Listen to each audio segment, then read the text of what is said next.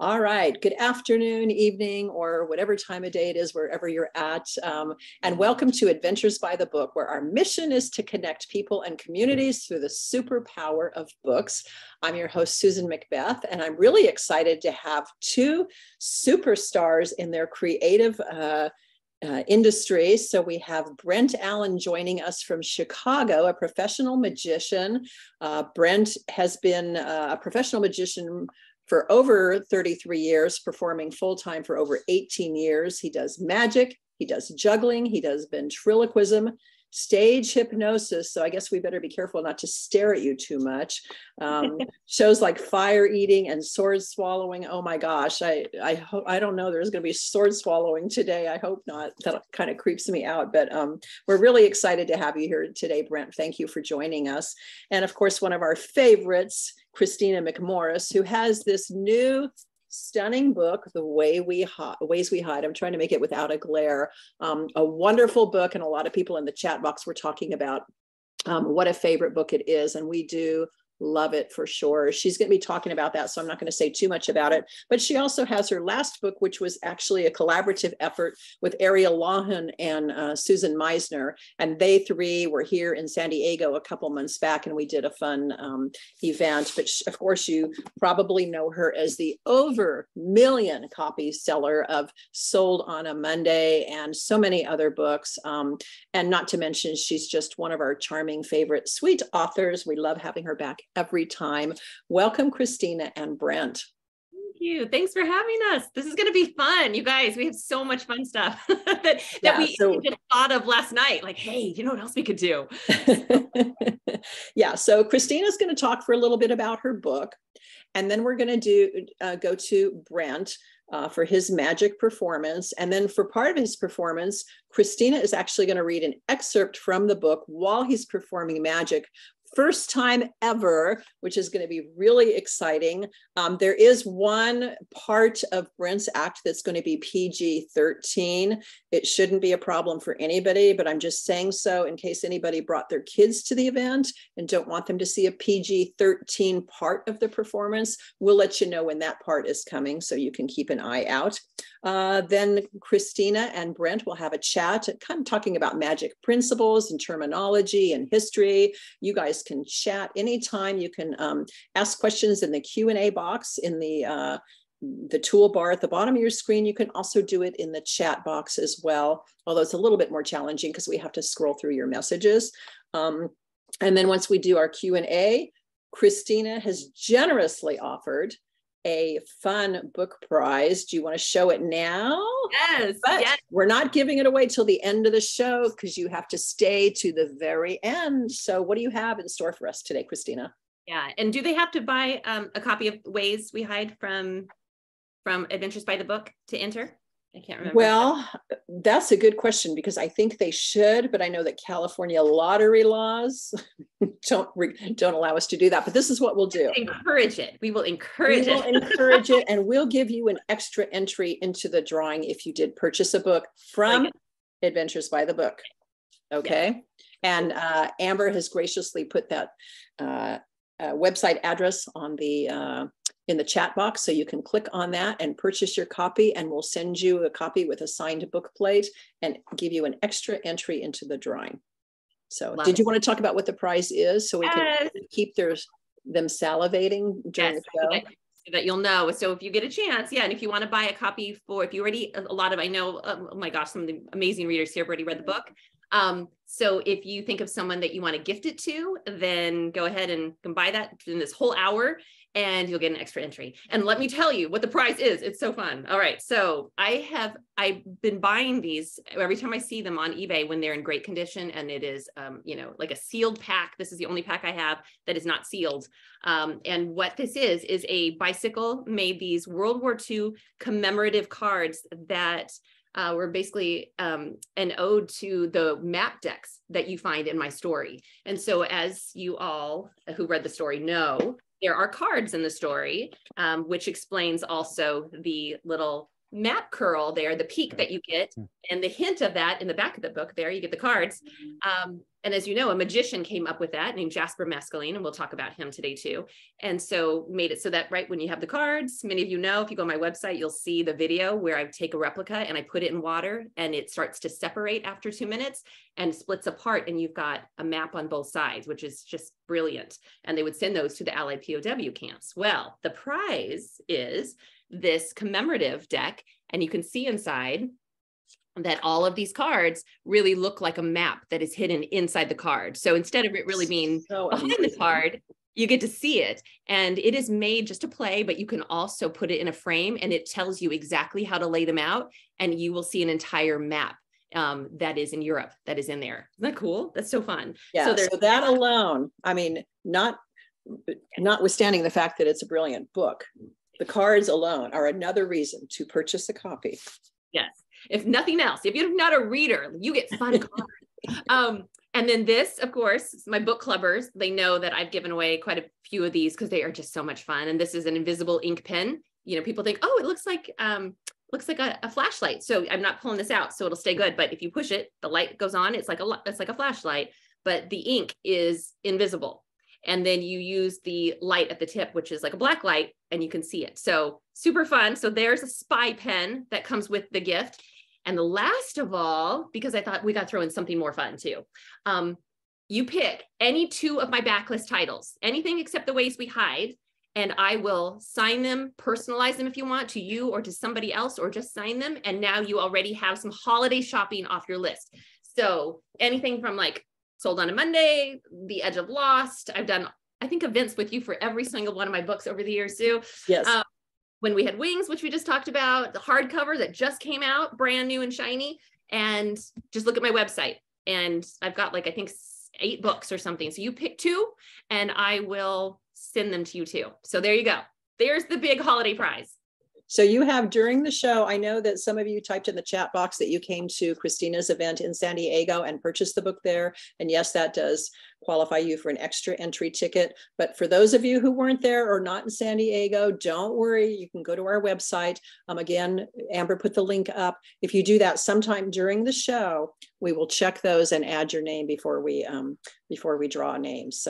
So anyway, we are excited to get started. So take it away, million copy bestseller, Kristina McMorris, about The Ways We Hide. Thank you. I will never get tired of that intro ever for the rest of my life. When I'm 80 years old and you're still introing me and I go up in my walker, I will cling to that title because it is surreal for sure. So, okay. So The Ways We Hide, right there, right above me too. For those of you who don't know what the story is about, and I know some of you are just so amazing readers that could recite it for me by now. The gist of the story is that, as Brent knows too, it is about a female illusionist in 1942 who is the mastermind behind an escape show.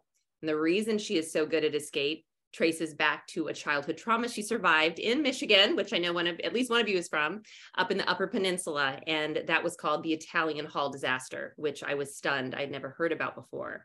And because of her skill set, she forms from being obsessed with escape. As a result, she becomes obsessed with Houdini, and she becomes very skilled in escapes and evade tactics in all different ways, which you'll figure out throughout the story. She is recruited then by MI9, which was British military intelligence, what I call the go-go gadget team of World War II.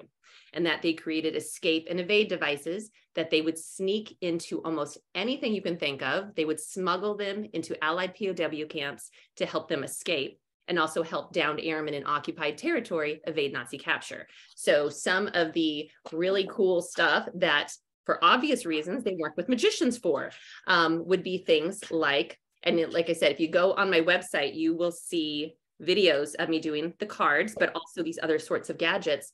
And here is one example that I'll show you. I won't show all of them here right now because we've got so much to do here tonight. But so, for example, here is, and I had just taken it apart for a school. I went to McDaniel High School the other day. They have the Kristina McMorris book club, which was the coolest thing ever. And I surprised them in person instead of Zooming with them. And I think some of them might be here tonight, or I think they're going to watch this too. So they'll recognize that I brought this watch. And illusionists and MI9 personnel came up with things that were so brilliant about this. You take off the crown and you pop it open. And what you get inside is not a working watch at all, but you get a compass inside that is floating in water. And so now you can try to help get yourself to safety. So brilliant stuff that they created. The map deck, like we talked about. And so in my story, my character gets very involved with MI9, and then she gets pulled much deeper in the war than she ever expects. And for those who read it, you already know there is a coming of age story in here. It is really not just a strictly World War II story. But then there is the fun part of the writing comes with the escapes and the thrilling aspects and suspense. And then there's a love story and a lot of relationships, and I'm really proud of it. So that's The Ways We Hide. I will mention that while I was researching, it covered so many topics. I had no idea about the research I was getting myself into, or I probably would have written another book. So blissful ignorance, it was on my side this time because I dove in and then realized how much research I had ahead of me, and it was too late to turn back. So researching monopoly boards, for example, about how they smuggled, silk maps and escape tools inside of a monopoly board, how they'd worked with magicians. So I did a lot of research about magicians, about illusions, about escape. Houdini, I read several books about his life, which were fascinating. Also came to learn that Houdini, there is strong evidence to point toward the theory that he served as a spy leading up to World War I against the Germans. Now, his father was a Jewish rabbi. He had good reason to spy against the Germans. And the theory is that he would travel all over Europe with trunks in tow, doing his shows. Nobody questions the fact that he's got all these escape devices with him, which is pretty brilliant, sort of hiding in plain sight. And so what he would do is stop in any major city that he was going to perform in. And the night before the performance, he would do a promotional PR stunt, and that he would escape out of their maximum security prison. And then invite all of, the journalists and reporters to come and cover it. And he'd escape out of it. And then it would get really good press. And the next day, everyone would want to come to his show. So it was really smart. Well, as you can imagine, then as he's performing that and also performing in front of every leader all over Europe, everybody wants him to come to their palace and perform. He would then supposedly go back to Scotland Yard and report everything that he learned. So I loved that. When I came across that, I'm like, oh my gosh, this has to go in the story. So those nuggets of history are so fun. That, of course, worked its way in. The magician that also mentioned is Jasper Mescaline, who I talked about. His father was also an illusionist. So Jasper ended up becoming a British Army officer. He served over in Africa, and he was the head of the camouflage experimental section.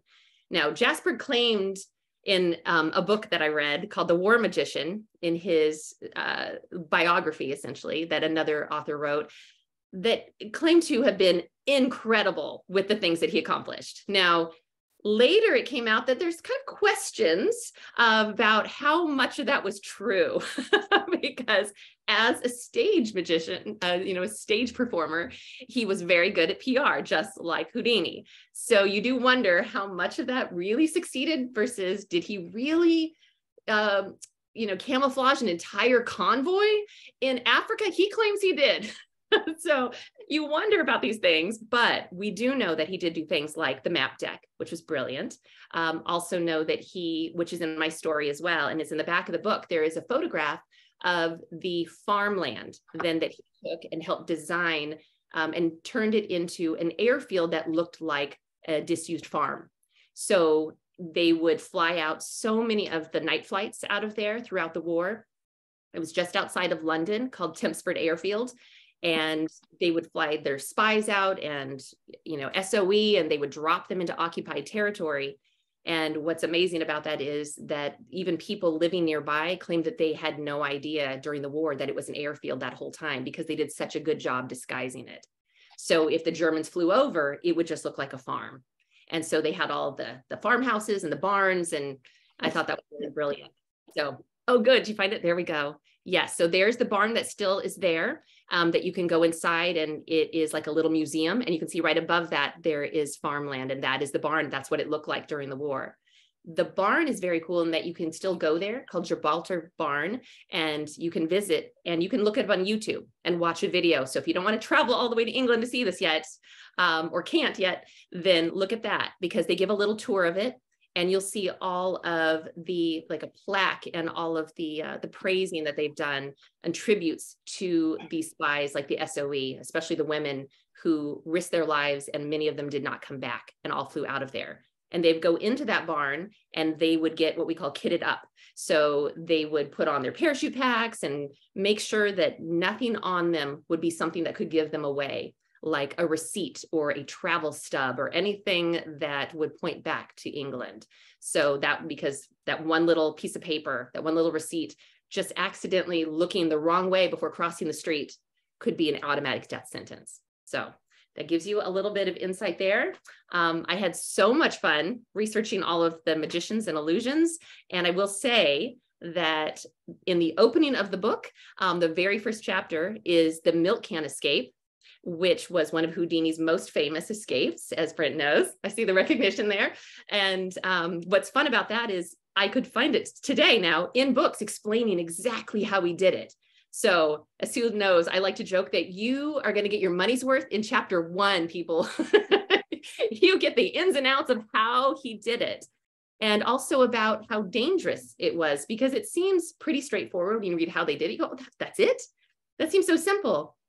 And yet, I also talk about in that chapter when things can go very wrong very quickly, about a magician, an illusionist named that went by Genesta, and how his prop people had been carrying in the milk can to a performance, and he had done it many, many times, and they accidentally dropped it. Well, they did not realize they had dented it. And so it made it, he was unable then to open it, and in the middle of the show. And so he ended up dying because of this trick. So there really is a lot of danger involved in the most simplest illusions of these escapes, including Houdini's brother, who was also an amazing illusionist and escapologist. And he also almost died doing this trick at one point. So I thought that was really, really interesting.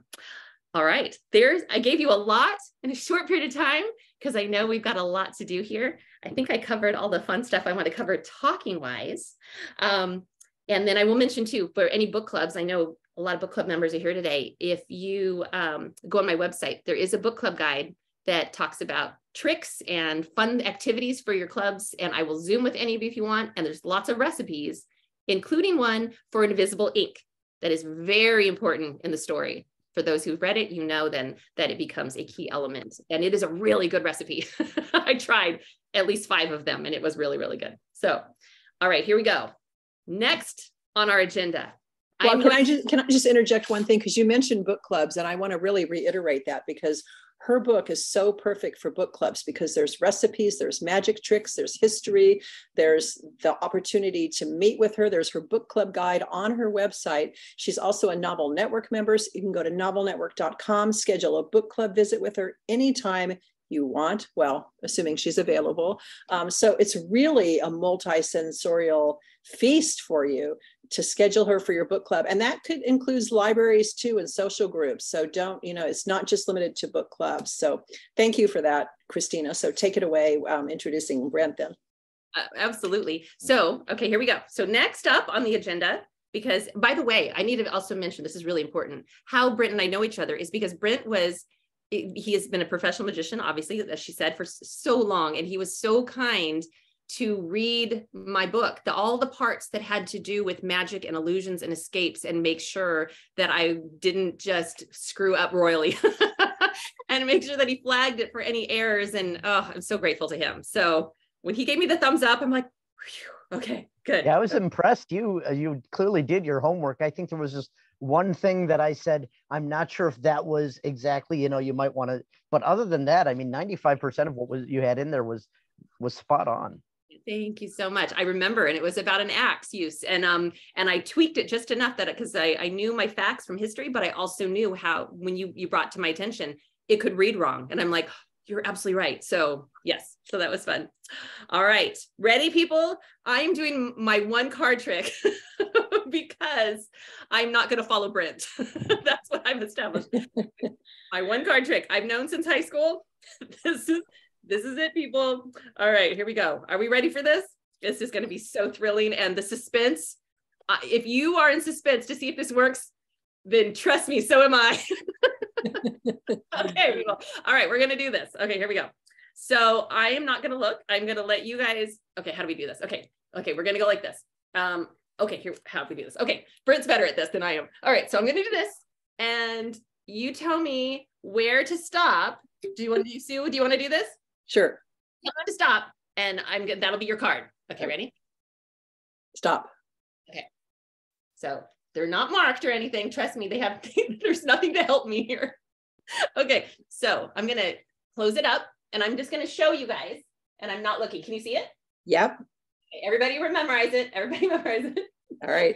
Don't judge. Don't judge. All right, put on top, only because I am now going to shuffle. All right, are you thinking of the card? Okay. Yes, and Maria Lou's got the drum roll going. Thank you, Maria. Okay, here we go. All shuffled. Are you ready? Okay, here we go. All right. Okay, now think about the card. Think hard. All right, here we go. All right, send it to me telepathically through Zoom. All right, no. I hope we're getting close. Otherwise, are we supposed to tell you when you pass it? No, I don't think so. I think I'm supposed to figure it out myself. Okay. Ah! See? Yay! I had a trick and it worked. That's it, guys. That's it. Show's over. That's it. All right. Yay, that's awesome. Okay. Next up, I am going to read. This is where we have not practiced this, so we'll see how this goes. But I love this. This is going to be so fun. Okay. This is recorded in perpetuity on YouTube, so no pressure.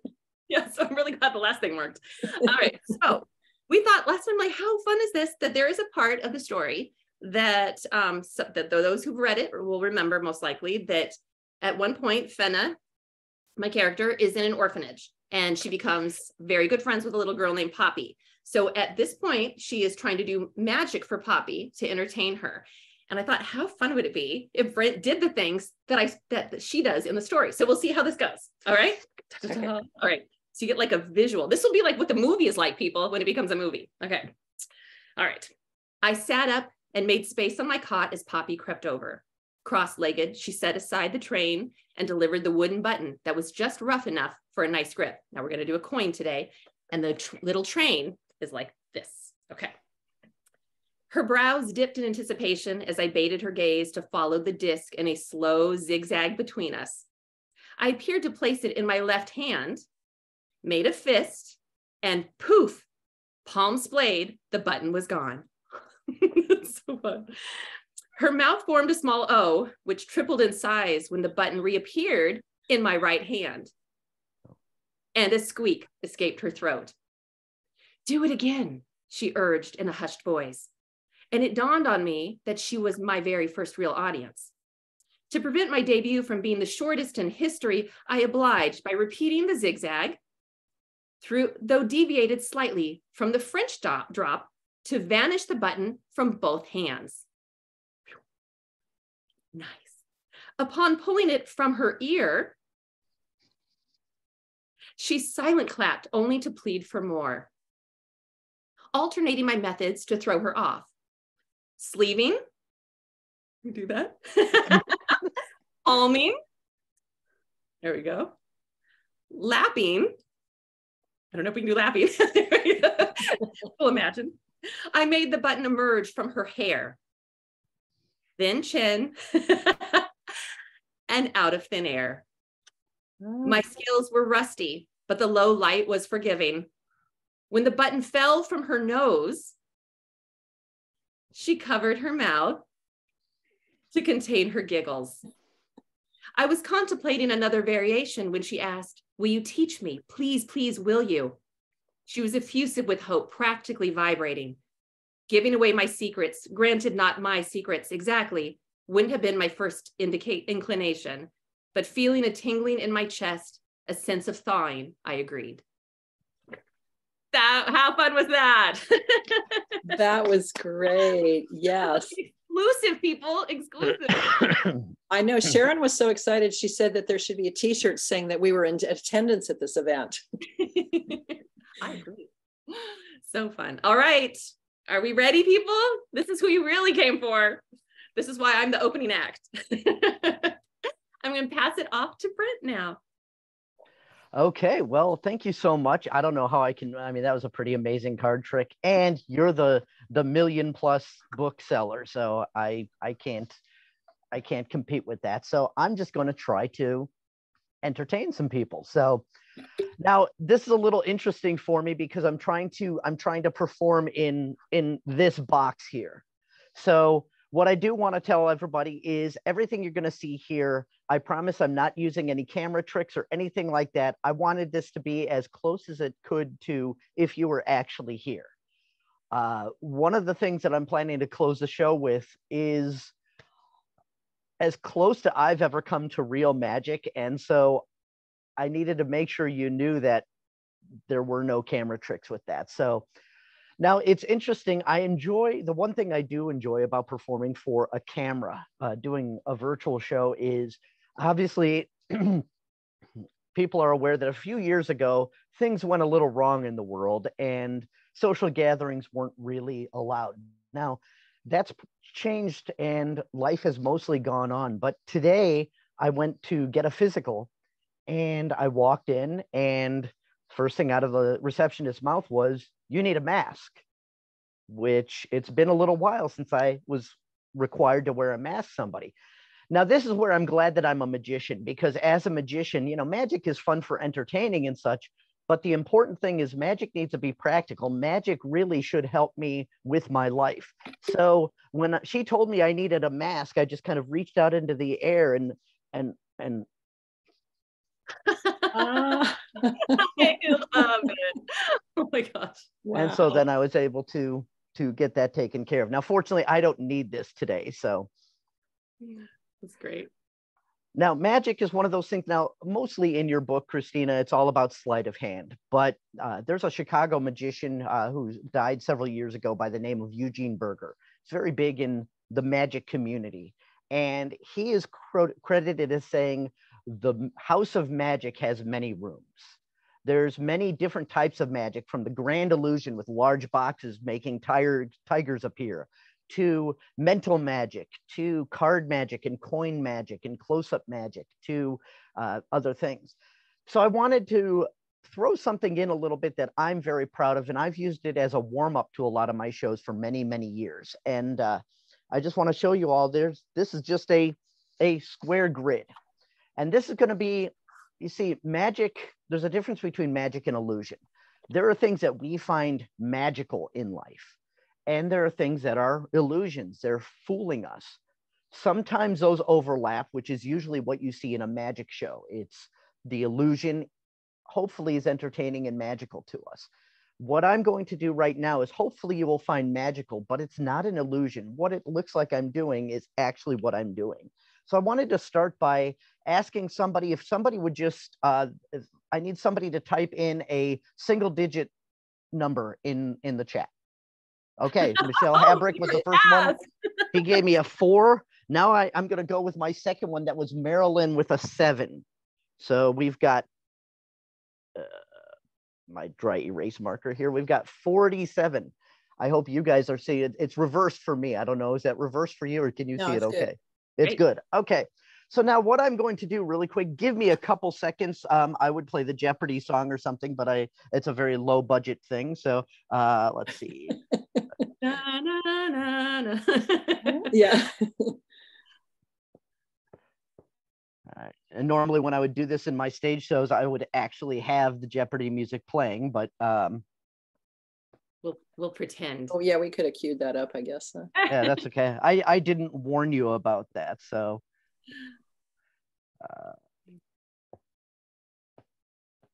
I haven't watched it since Alex Trebek left us. Right. Yeah. Okay, so now here I have here a bunch of numbers. And you'll notice none of those numbers are 47. But actually, in reality, all of those numbers are 47. Allow me to demonstrate. So we've got 11 plus 8 is 19, plus 26 is 45 plus 2 is 47. 27 plus 1 is 28. Plus 12 is 40. Plus 7, that's 47. 4 plus 28 is 32. Plus 6 is 38. Plus 9 is 47. 5 plus 10 is 15. Plus 3 is 18. Plus 29, that's 47.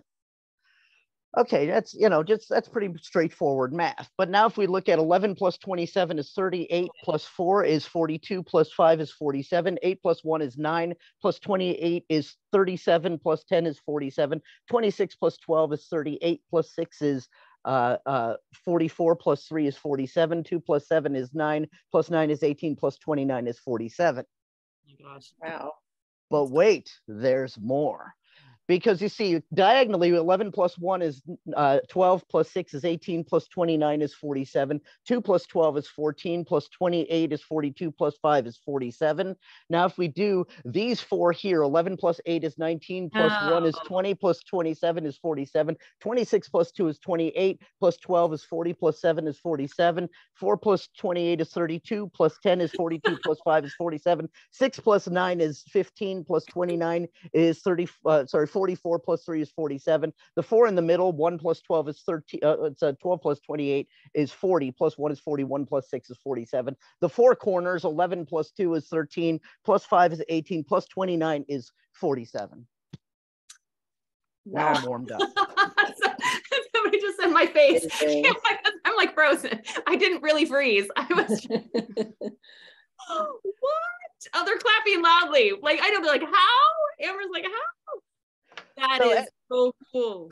As I mentioned, I hope you found that a bit magical, but there was no illusion to it. There's what you saw was actually what I did there. So, but now, I make my living. I do a lot of festivals. And the interesting thing is when I'm at festivals, at the end of the festivals pay me a daily rate, but it's more like street performing. I get a show together, and then at the end I pass the hat for tips. And a lot of times, because a lot of these festivals have a very international audience, and sometimes I'll get some unusual foreign money. Several years ago, I got this piece of money, which I had no idea what it was. In fact, it's not even English in there. I see a 5 on there, and there's some numbers there, but I can't read what that is. So I didn't know. And I took it to several banks, and they couldn't identify it either. I finally took it to a bank, and there was a gentleman there. He said, "Oh, I know what that is." And he came up with some kind of, I don't even remember what the term was. And I said, "What country is that from?" He said, "It's Uzbekistan." And I said, "I don't even know where that's at." But I said, "Well, how much is it worth?" And he did a little search, and he's like, "Well, it's not worth. I mean, that is 5. And again, I don't know what they call that money." He goes, "But in truth, if you were to cash this in." Did he freeze? Did he freeze? The suspense. Oh no. Oh my gosh. We need to know what it does and how much it's. I know. We have an author friend, Jennifer Stile, who was living in Uzbekistan. We should have been in the audience. Wow, that's so crazy. All right, I wonder if he knows he's frozen. All right, let me message him and see. All right, people. Right now I wish I had a second trick so I could fill in the intermission. So let's see here. Okay, I just sent him a message. See if he is aware that he is frozen. Oh, okay. Oh, he's probably going to come back on then. Yeah, okay. I think so. That is good. All right. Yeah. So let's see what else. But while he's doing that, I'm just going to mention again our Superbook event, February 16th in San Diego. Let me ask you this. February, the middle of winter, would you rather be in San Diego or where you're at now? So 20 authors, including Kristina McMorris. We have the founding drummer of Maroon 5, Ryan Dusick, coming. We have an internationally renowned audiobook narrator, Julia Whalen, who reads for Tara Westover and Kristen Hanna and all the big wigs. 20 authors. You're going to spend the whole day with all of them. It's going to be just an amazing event. And I hope you come, because it's really fun. And we get told year after year that it's one of the best best events, literary events ever. And oh, thanks, Amber, for reminding me, is that we extended early bird pricing until the end of the year. So you could do your holiday shopping, give the gift of an experience with a book. And you can take advantage of early bird pricing, but only through the end of the year. So yeah. Anything else, Kristina, while we're waiting for Brent to come back? Let's see here. I've got, well, as you well know, I'm coming, it's on my website. I want to say in April, maybe mid-April, right? Or 21, 24, something like that. That be heading to Coronado and then Corona. Oh, thank you. Of course. Corona, April 22nd. That's right. Thank you. April 22nd. So Corona, so Southern California, you guys, you want to all come to Southern California, don't you? And so Exactly. we an event there with Susan Meissner and Ariel Lahan, and we'll be talking about When We Had Wings and also our other solo books. And you'll definitely want to hear about their solo books coming out. They sound amazing. So we'll be doing that too. Yeah. Yeah. And something we're also working on that's not official yet, so it's not confirmed, but we are looking at launching our new wine and book pairing event up in the Napa region of San Francisco. April. Look for April. We're going to do an 8-author event, book and wine pairing. It's going to be super fun. Kristina and Susan Meissner are coming for one of the weekends. It's going to be amazing. So if you like wine and you like books, and really who doesn't, keep following us on our website or our social media and hear more about that. And now I'm getting concerned about Brent. And do you have his number that you can text him, Kristina? I do not. Isn't that crazy? I should. Yeah. He and I had only met for the first time today on, Oh, here we he's go, back. He's on back. Zoom. There he is. There he is. Okay, we were worried about you. He appeared like a magician. He escaped and he came back. I think the internet went out at my house, so all of a sudden I was like, "Oh wow, Kristina is frozen." Oh wait, everybody's frozen. You're like, oh, hey. Yeah. So we are in major suspense about what the value of that currency is. Okay. Uzbekistan dollars. Okay, so right. So the Uzbekistan dollar again. I sorry, that was all part of the buildup and the suspense. Yes. So Yeah, anyway, he told me that really, if I wanted to cash it in at that point, it was only worth about $1 US. And cool. Look at that. That's so fun. Nice. And I deliberately wore a t-shirt today, so you saw that there's no sleeves or anything like that. So, so yeah, now I have $1 that was formerly from Uzbekistan. So very cool. That's wonderful. And by the way, it's called Uzbekistan Som. Oh, well, thank you. You're welcome.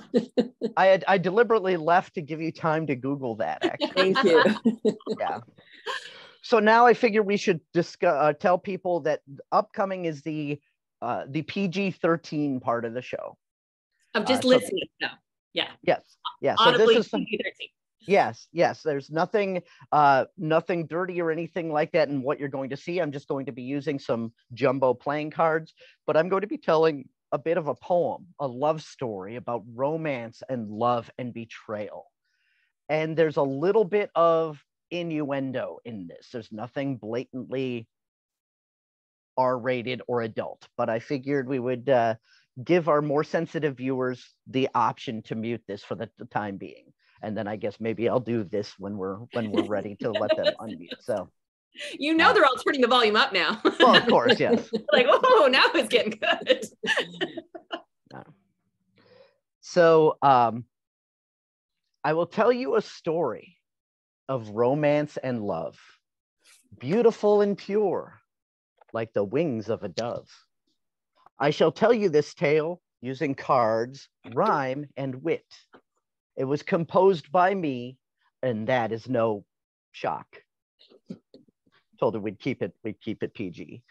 Yes, this is a tale of two gals and a guy, a fairy tale of sorts. Now let's find out why. Well, the first two of the three were a husband and wife, a king and his queen for most of their life. He called her Edith, and she called him Stan. She was his queen, and Stan was her man. Beautiful, yeah. Oh. Now the king, he could smile, but the queen she could not, for it was a child they wanted, but could not begot. Oh, the king was potent, virile, well made. But the queen, she was sterile. You see, she is spayed. Fixed, gelded, neutered. It's a veterinary term. Yes, the king longed a son to carry his name, and soon it was Edith he started to blame. Oh, the fighting, the yelling. Edith could take it no more. She called Stan a bum, and his mistress a horrible person. That's right. She was a horrible person. Oh, she knew about Kate all right, a comely young lass with a face like a queen and a firm, shapely ankle. Nice ankles, huh? She's a little clubfoot, but she still dances well, and that's important. Nice. Yes, it was for Kate the king lusted, but he still loved his queen. So they became a threesome, the king in between. The King Stan trio, they came to be known. But a king with two queens would be rocking the throne. You see, lust and greed, they don't mix well with fate. And soon it was Edith who lusted for Kate. Jerry, Jerry, Jerry. So much scandal on your webcast, right? Two queens in love, they sent Stan away. But he quickly returned. He wanted to play. Thanks for noticing. But they returned him again, refused him again, and sent him outside the walls. And should he return, they would cut off his bald head. Now, poor King Stan, he wanted to play. So he snuck back in while Kate was away. Oh, a fight broke out. Edith snarled and hissed. Not to mention the king, boy, was he pretty upset. But the plot thickens because you see, Kate soon returned to Edith's delight. But what of King Stan? He was nowhere in sight. Two queens in love, so happy, quite gay. Convivial, congenial, happy, friendly, helpful. That's how it's defined in the dictionary. But what of King Stan? It had not been his day. He had lost his kingdom, his queens. He was down on his luck. You might even say he was royally freaking out. So what is the lesson that we are to learn from Stan, Kate, and Edith and the tables they've turned? Well, I told it to Stan, and now I'll tell it to you. You can't have your Kate and Edith too. Yay! It's poetry. Very cute. Reminds me of my late grandfather's limericks that he had that were PG-13 and bordering on, you always knew when the R-rated one started coming out when grandma would give the evil eye and she's like, you better not finish that. Now, really quick, based on when we started, I know we were trying to fit in 20 minutes. I disappeared for a few minutes. Are we looking to end at about 10 till? Yeah. Do you have another trick or? I've got just one last one. Okay, go ahead. I'm going to skip one because it was not as great. So I'm going to jump to the big finale. Ooh. Now, years ago, I've been working on this for several years. And to be honest, this will be the first time I've ever performed this bit. It's something I've been working on for a long time. And years ago, I heard a riddle that kind of sparked this. And this riddle was, what gets larger the more you take away from it? Larger the more you take away from it. I'm terrible at these. Yeah. A hole. A hole. Okay. A hole. Yes, of course. A hole is something, but it's actually nothing. Now, you've been seeing me do sleight of hands with something. And so I had the idea of trying to do sleight of hand with nothing. So I'm going to make some holes in this card.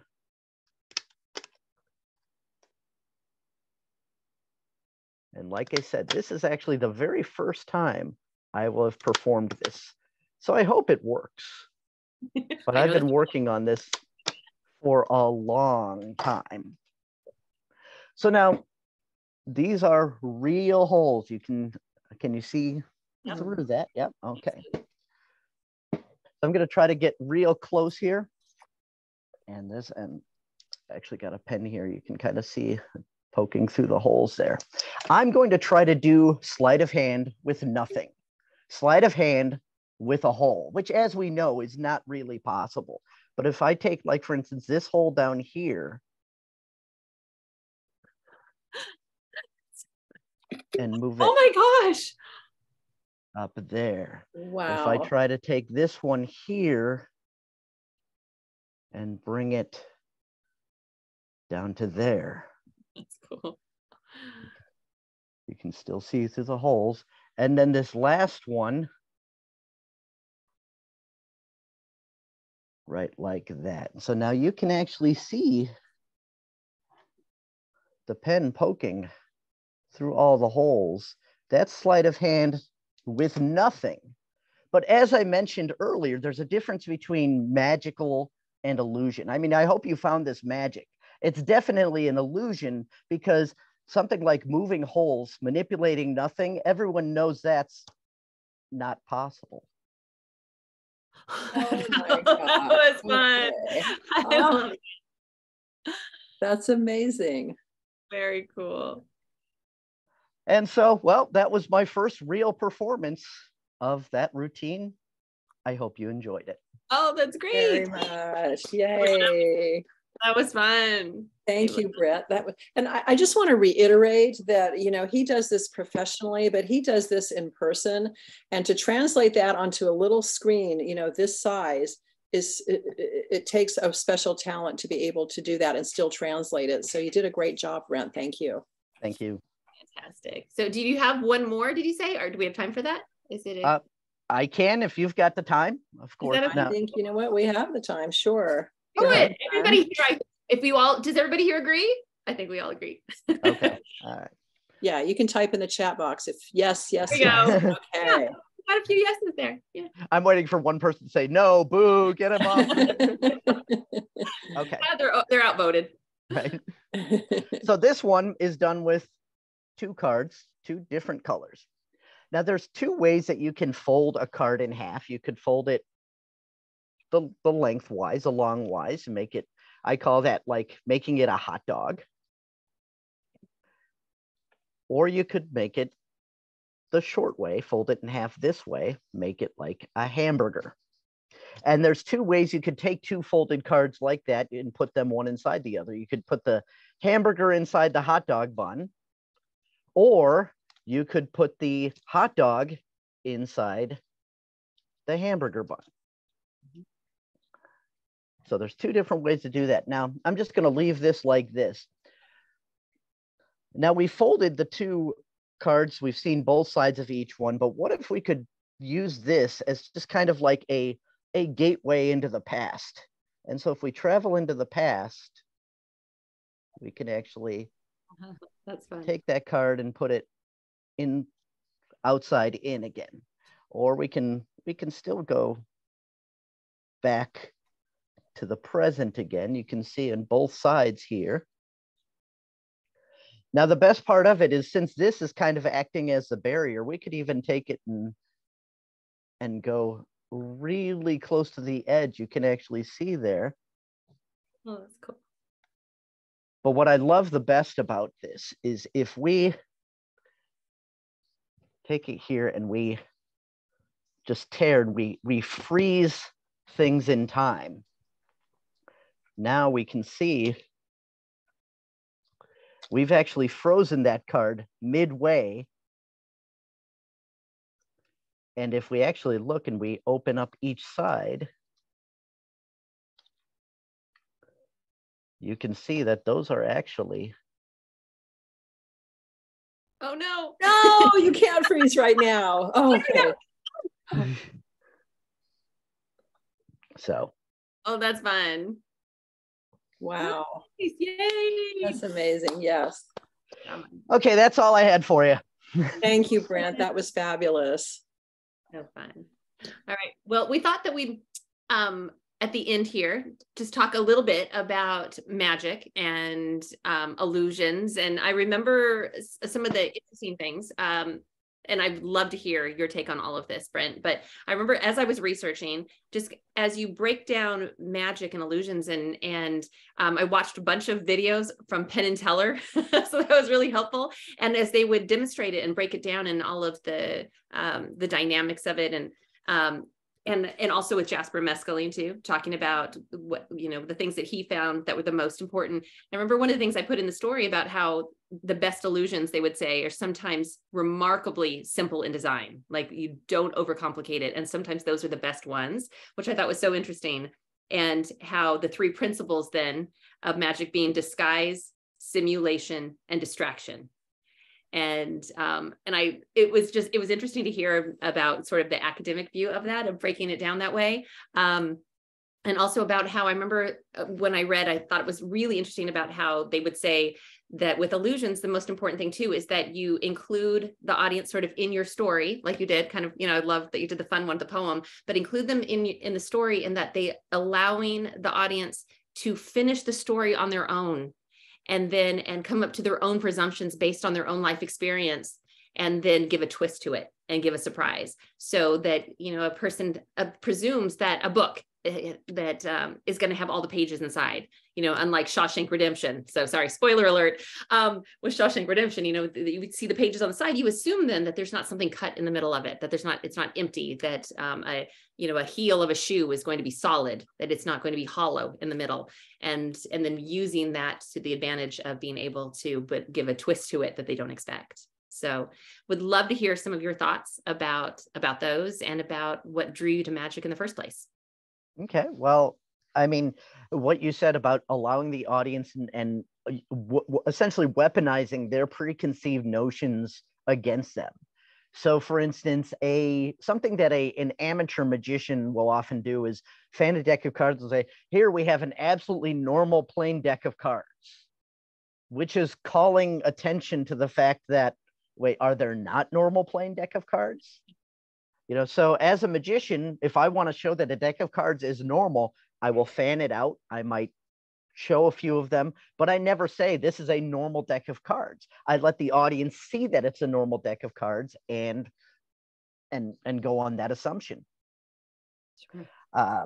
And as far as the magic being simple and the best stuff being simple, it's as I'm sure you've heard, everyone says a magician never reveals his secrets. That's not because we want to be, the keeper of the secrets, and I want to know something you don't. The truth of the matter is, if I were to explain to you how I did, for instance, the one with the holes and on the card, if I explained that to you, you'd be like, "Oh, that's it? Okay." And by doing so, I would be stealing the magic from you. Mm-hmm. When I became a magician myself, I cut out my wonder organ, I guess to say. Now when I watch magic, I can't enjoy it with that wonder and awe. I can appreciate it from a performing standpoint, but it's not magic to me anymore. And so if the next time you see somebody do magic and you ask them, "Oh, I've got to know how you do that," what you're really is saying, "I want you to steal the magic from me." And so magicians not revealing their secrets, they're doing you a favor by not doing that. So, right. I love that. I'm going to chime in here really fast and say that it reminds me so much of, I remember hearing, I think it was Jerry Seinfeld that was telling a story about how he was sitting with other, I think like Robin Williams or something. I mean, he was sitting with a couple other amazing comedians, and they were at someone's show, and they said the comedian that they knew did a great job, had a great set. And they said it was so interesting. They said, because I think the question was, can you enjoy other comedians and jokes? And they said, we do, but in a very different way, because we're analyzing. And they said, I remember they said, we sat there and we went, and they said, we didn't laugh. You go, that was funny. And then I thought, oh, isn't that interesting? Yeah, that's exactly it. So, yeah. What got me into magic was in high school, one of my best friends, his father was a magician, and I saw his father perform, and I was blown away. And I said, I need to learn that. And so he taught me a few things. He directed me to some books I should look up, and I was hooked. And from there, it's just been kind of an obsession ever since. That was my early teen years. So this is close to 35 years ago that I first got bit by the magic bug. And I would put it aside for a while and get a real job or whatever and let life happen. But I kept going back to that magic, and magic and performing is the one thing in my life that has always drawn me back. I've never gotten bored of it. And so about 18 years ago, I decided, you know what, I just need to make this my life's work rather than trying to juggle it with everything else. And I've never looked back. Great. I love that. And I love too that that shows like America's Got Talent, so, you know, has really brought some of the sleight of hand that you think that how can that really wow an audience when it's such close-up magic. And I thought they've done a really good job of bringing some of that to the forefront. I know that my youngest son, Kieran, who's now, 16 going on 40, as I like to say, and Susan knows for sure this is true. So when he was about, I want to say 8 years old, he just fell in love with sleight of hand and especially card tricks, and started performing them for anyone who would watch. So when I say anyone, and they were all very entertaining. I was an 8-year-old doing some pretty good card tricks, and I can't do them, and he's just got them down. And we would go to the post office, and I would send off all of my books, and it would be a big stack. So I'd be mailing off, and he'd be at the next counter with one of the like the postmistress, who we became friends with all of them at one point, and he'd be doing card tricks for her. So, he's a natural entertainer. Yes, he was. I'm like, go entertain everyone while I send off my books. It was great. So I will say, to his credit, I must plug him here in that he is the one who taught me the card tricks that are in my story. So as you know, Brent, you remember there's a scene that is, I won't give away too much for people that haven't read it yet, but there's a very climactic scene then that involves Svenna doing it, basically card tricks for her life, and which she doesn't anticipate. And you'll all see when it becomes a big movie with Spielberg, you'll see it on the big screen too. And so when that scene came up, I knew that was going to exist. I didn't know what card tricks I would use. And oh my goodness, how handy is it when you actually give birth to a child that becomes so helpful later? I'm always like, no, I'm like, this is why I gave birth to you. You are so helpful. Finally, earn your keep. So I asked him, I said, I need some card tricks here that are, as I know the two of you can understand, especially Brent, how do you break them down in a way that is in layman's terms, that is not doesn't sound complicated and doesn't sound too technical, because a whole card trick, right, could take up 5 paragraphs to describe it. And yet that is not the story. So you're kind of like, okay, how do you describe magic that's visual in words? It's kind of like describing art. And I thought, oh, wow, or describing music. And I've done that in one of my books before too, of breaking down a Bach piece. And you're like, how do you describe music for someone who's never heard it before? And so it was a challenge, and it was interesting. And I was so grateful that I had him, because he said, okay, here's like 7 different tricks. Let me show you them and pick a couple that you like. And so he helped me figure out about 4 of them that would work well in a story. So you performed literary magic.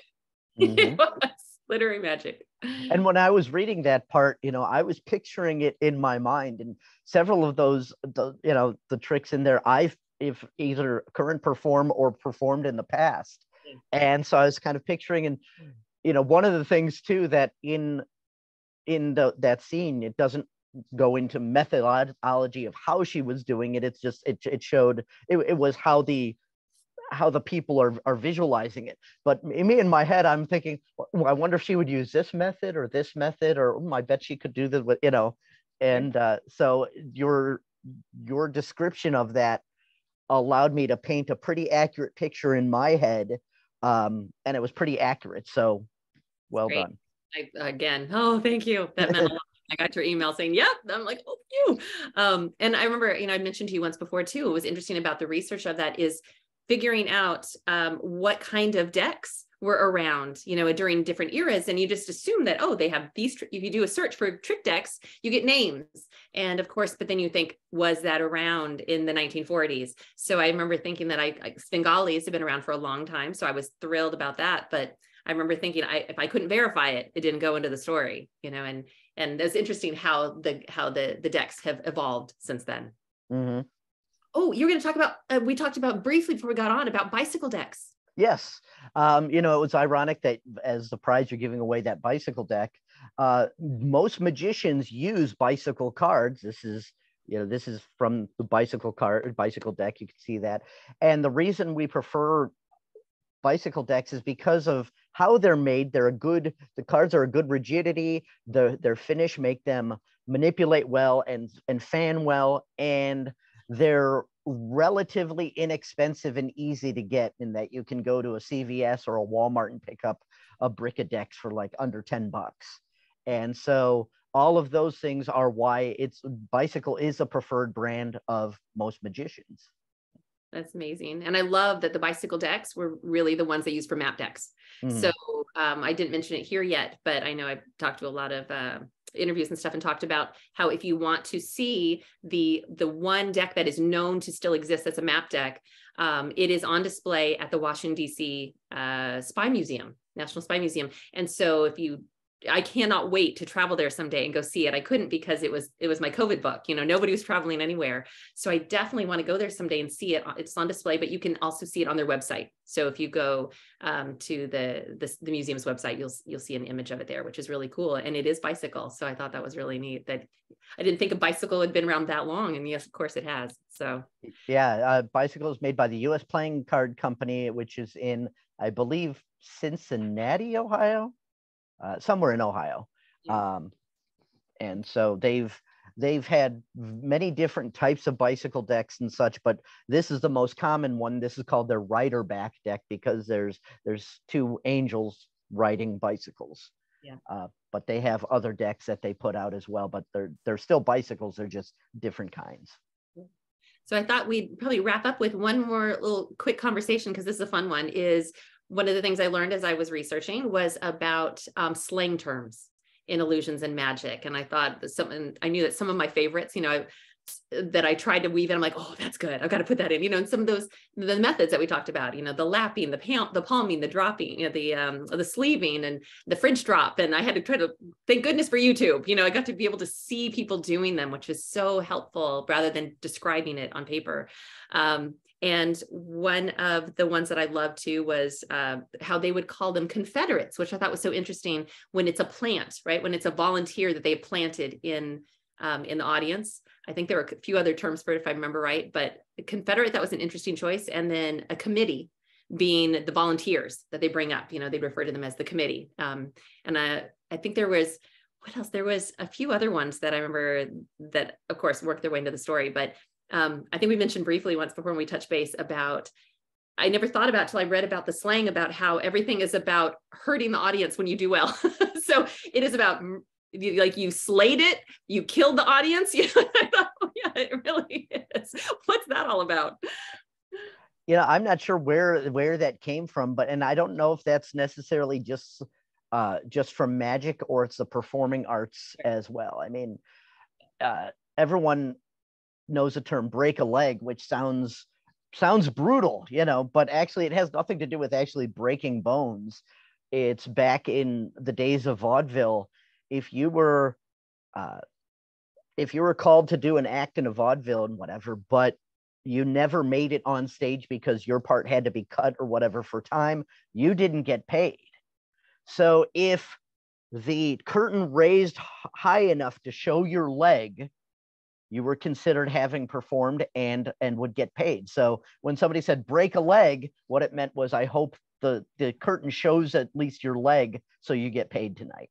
Love it. That is great. I always meant to look that up, and I thought of that yesterday. I'm like, I gotta look that up and see where that came from, because just recently, I think it was a TikTok video, which of course is not. It's like the Wikipedia of life. You don't. It's fun, but you don't rely on it as gospel for the truth of history. But it was interesting. I saw a gal recently that talked about what her version of it was she said, where break a leg comes from. She said is that if you go to audition for a part in a play, and or any kind of show, and you get in, then you are in a cast. I thought, oh, I like that. That's pretty good. Somebody probably just made it up, but I'm like, that's pretty good. I like that. Well, I know our time is winding down, and we want to save a few minutes for audience questions. If anybody has any, you can type them in the Q&A portion of your toolbar, or you can type them in the chat box. But I know that a couple people had mentioned about movies. Kristina, Lori had asked, and Maria had mentioned it about movie. Any bites on that? So I did sign with my number 1 dream agency, CAA, for this book, and I've been with them with one or two of my early books, and then, but had made some changes through the years, and it just depended on what the book fit well. And I'm really excited to say that yes, that Ways We Hide did go with CAA, and I have an agent there who's very excited about it. Already has a screenwriter who loves the story and wants to adapt it. And they also met with my number 1, and I'm only sharing this much just because we got to throw it into the universe, right? We're going to all will it to happen by not just keeping it in. And that is that they met with my number 1 dream production company for this. So, and they were interested as well. So we'll see what happens. 2020 taught us that anything is possible. So that's where I'm going with it. So we'll see. And if there is some exciting news, that I'm going to share it with Susan first, and you guys will all hear about it right after that. And then we're going to celebrate with making maple bacon donuts. Always. The only way to celebrate. Yes. All right. Well, we'll keep fingers. Anne Maria said legs crossed too. Thank you. And Michelle wants to know how you got your first novel published.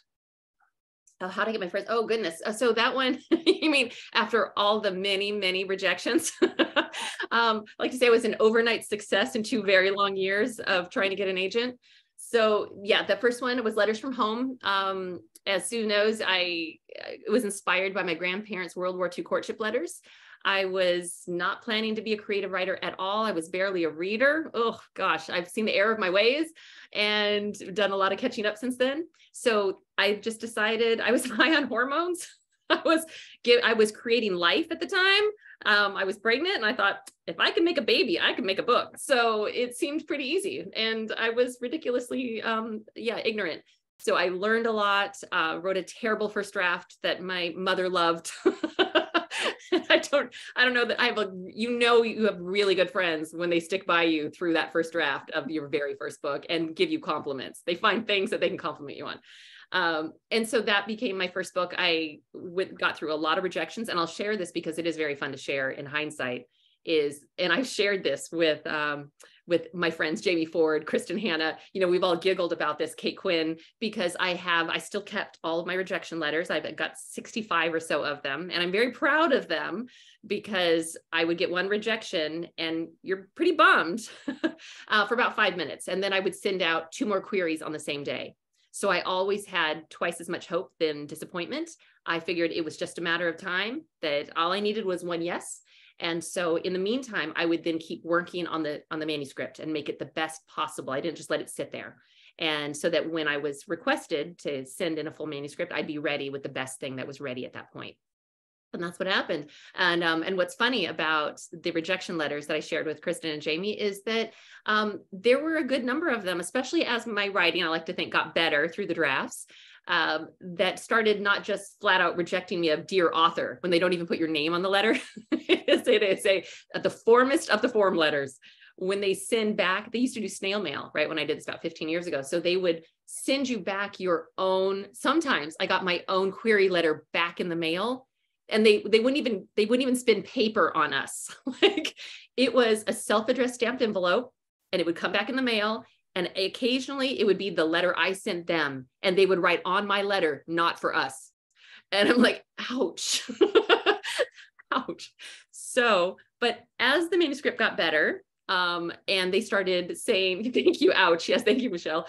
Feel my pain. So they started saying, dear Miss McMorris, so you start getting the personalization before they say no to you. You're like, okay, well, at least now they're reading the story. And they give a few compliments, and that was nice. And they say just not a fit or what have you. But here's what's funny: when the book was very close to then what it became when I published it, when I sold it, the letters were full of nice compliments about the characters and the writing and the story, which was wonderful to hear. And then they would tell me if they rejected it was because, unfortunately, World War II novels just don't sell. Or they would say, letters, books like novels about letters just don't sell. And so then Guernsey came out, and then now can you imagine us saying World War II never sells? Like, it's pretty funny. So that's why I told Jamie and Kristen and said, oh, you guys, I posted it once, one of the letters. I said, you might want to just give up on those books that, you know, that you think you're doing so well and go try for another genre.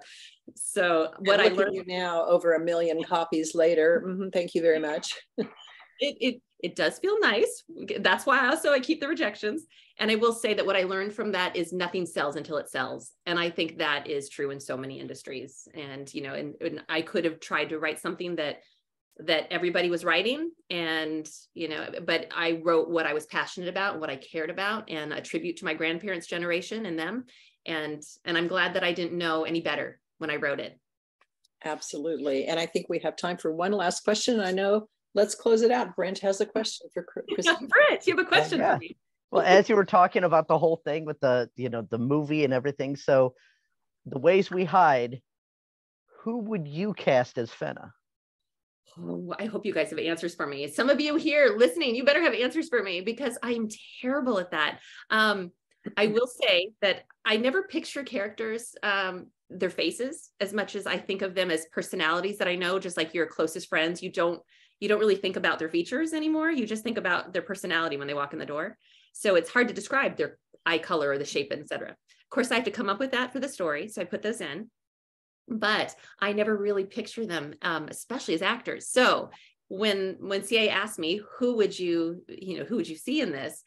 I had to think, oh my gosh, who?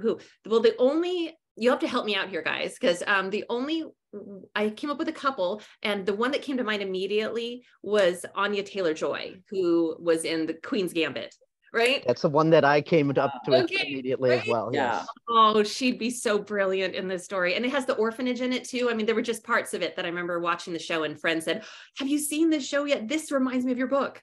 Because the book wasn't out yet. So yeah. So let's all send that out to her. Anybody knows her here, feel free to give her a call. Yeah, that's great. Well, great. By the way, Kristina, I would love to get an invite to the red carpet premiere when the movie comes out, you know, so we can all hobnob. It's going to have to be an Adventure by the Book advance, so you can join us. There you go. Absolutely. And yes, Melissa's always really good at coming up with it. She always casts all the books that she reads. Oh, love it. Billy Bobby Brown. Yep. I thought, yes, in a few years. Yes, I agree with that. All right, so I know our time is pretty much run out, and we want to do the giveaway, but I did want to thank all of our adventurers for attending. You guys are always so supportive and incredible. Literary lovers, you purchase books, you come to events, you read, and you can tell by the chat box how engaged you are with other readers, and we appreciate you so much. Brent and Kristina. Brent, it was a pleasure meeting you. If you're in the Chicago area looking for a magician, Brent's your man. Allan, Brent the Magician. Kristina McMorris, always a pleasure with every event. She's just as charming and delightful as she is talented, and I love doing events with her. This has been super fun, and you guys did a great job on Zoom, because I know it's a challenge to do that. I'm going to mention one last event, and then we'll do the book drawing, or the prize drawing, is that for those of you who have a hard time selecting which books you want to read for the new year, 2023, we are having our first ever virtual on Zoom free pitch fest with 20 authors, from debut authors to New York Times and international best-selling authors. We're going to do a fun, fast-paced pitch fest where they talk to you about their books. We're going to send you a cheat sheet so that you can take notes on it and don't even have to write anything down other than your own personal notes. If you're with a library, with a book club, with a reading group, or you're just a reader and want to get some ideas, 20 authors, all in a 90-minute Zoom event for free. So hope you go to our website, adventuresbythebook.com, to check that out. And last but not least, we want to do the grand drawing. And so you do have to be present to win. And we did give an extra drawing to people who purchased books, but everyone's entered in the drawing. And I think the best way to do this is I went through the attendees and who's still present. And I just wrote down their names, and I'm just going to do a circle with my pen until, just like with the card, you say stop. Who's going to do it? Kristina? Just say stop, and I'll tell you who won. Okay, here we go. I'll go 1, 2, stop. Sandy Christensen. Is Sandy still here? If you are, type in say so in the chat box, because if you're not here, we're going to draw the next name. Sandy Christensen, are you here? How many of you are like, she's gone, she's gone, she's gone? Oh, wait, I see her name in the attendees. Oh, here she is. I'm here. Yay. Okay, Sandy Christensen is the grand winner of the prize. So Sandy, just email me or I'll email you and we'll get your information that we can pass along to Kristina so she can ship that to you. Again, thank you, everybody. It's been fun. I want to thank Amber behind the scenes, who's typing in all those great links and answers to your questions and comments in the chat box and does an amazing job putting these events together. So thank you all. It's been a pleasure. Have a great night and happy holidays. Till the next time, what's your next adventure by the book? Yes. Good night, everybody.